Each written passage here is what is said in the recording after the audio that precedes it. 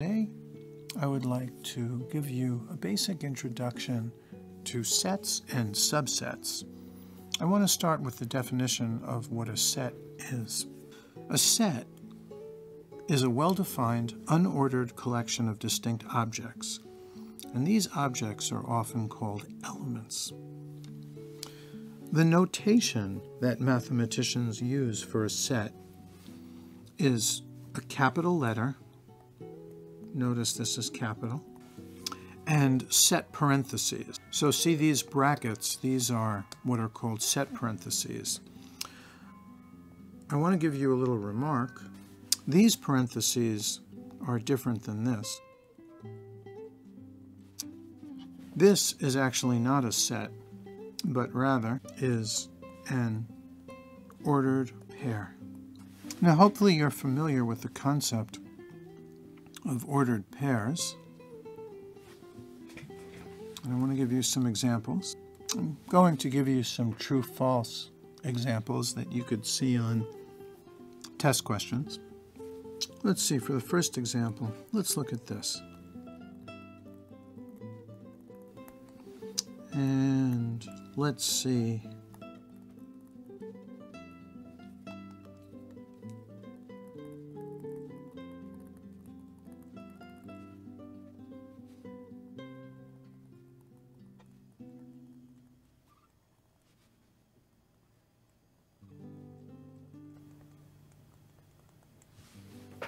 So, pause the video for a moment, maybe copy this down on a piece of paper, and see if you can answer these true-false questions. And I'll go over it.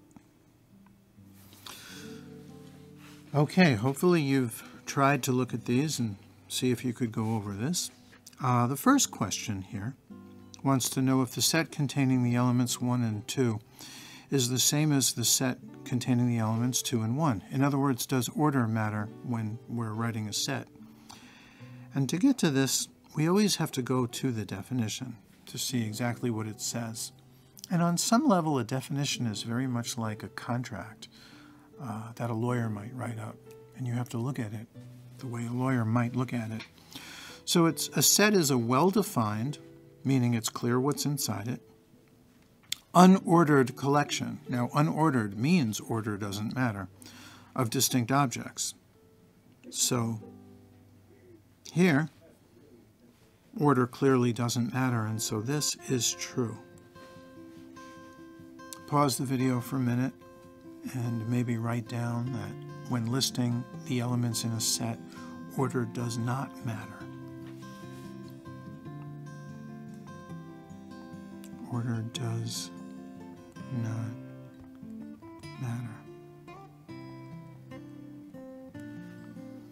But if you look at these two ordered pairs, here 1 comes first and then 2, followed by 2 coming first and then 1.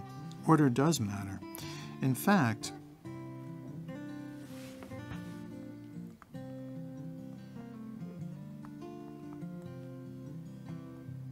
if we look at number 2, if we were to use the Cartesian coordinate system that everybody should be familiar with from high school and junior high school, if we were to plot 1, 2 on this coordinate system,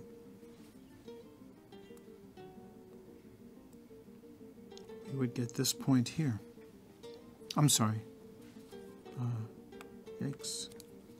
A little mistake. That's okay. If we were to plot 1, 2, we would get this point over here.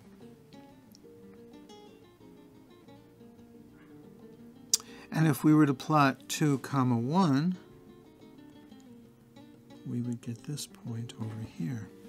Let me label this for you. This is 1, 2, and this is 2, 1. Notice these are distinct points.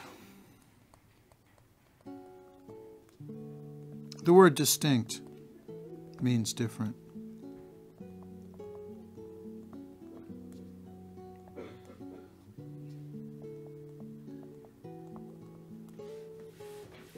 So because of that, we see that these two ordered pairs are different.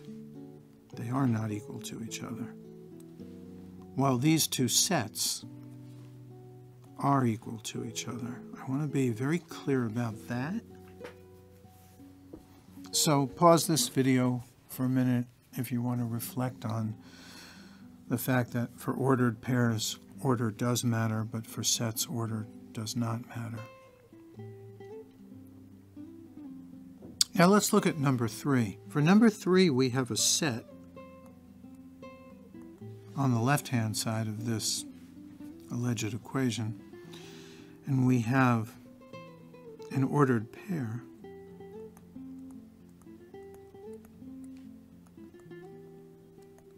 on the right side. And because these are different objects in mathematics, this has to be false. So hopefully you're clear on the difference between an ordered pair and a set. Now we talk about elements being in sets. If you look at the definition here, a set is a well-defined, unordered collection of distinct objects, also known as elements.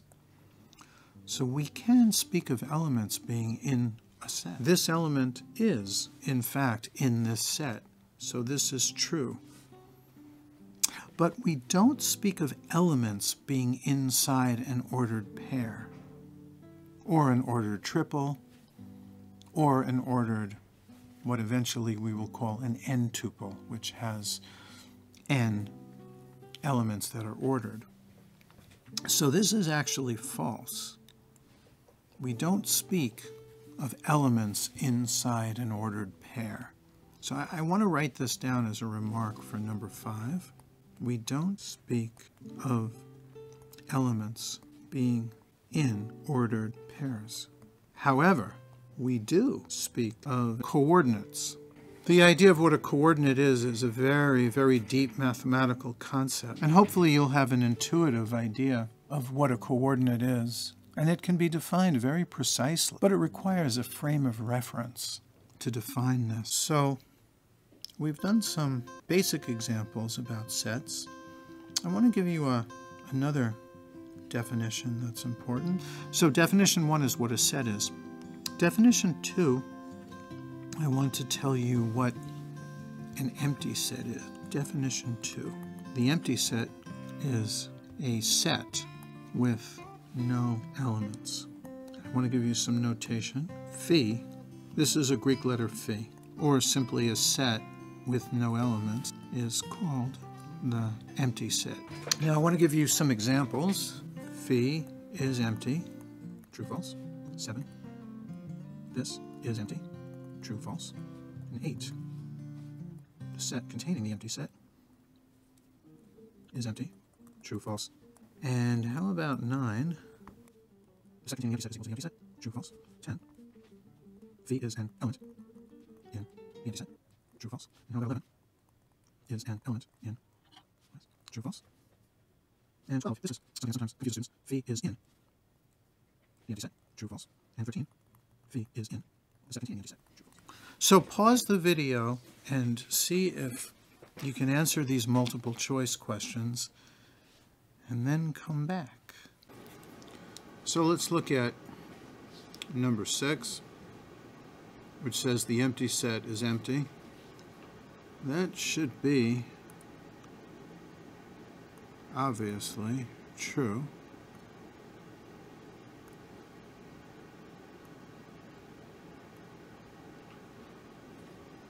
And number 7, this is just another term for the empty set, so that should obviously be true.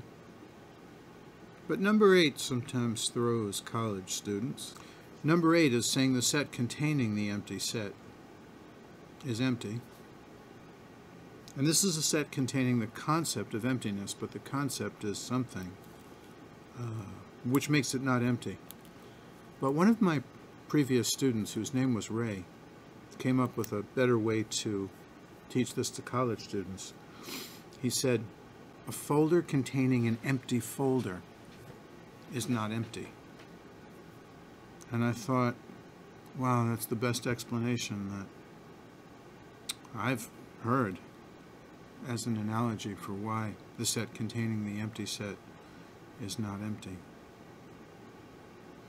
Number 9, the set containing the empty set equals the empty set. That's false for the same reason. It's not empty, so it can't possibly be the empty set. So now, number 10 sometimes confuses college students. Probably not at this point, but confuses college students with the distinction between being an element in a set and being a subset of a set. So I want to be really clear that this is a false statement.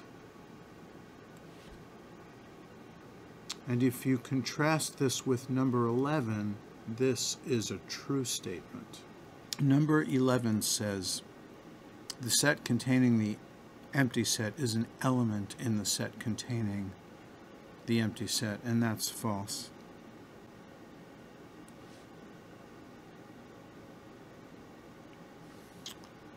Number 12, the empty set is in the empty set.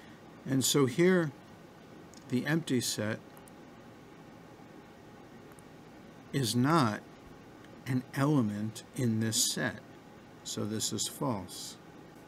Now, pause the video for a moment if you need to, and look at number 13.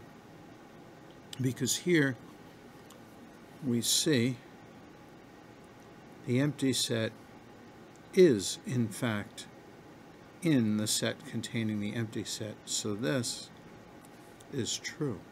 So I hope this was helpful. Thank you all for watching.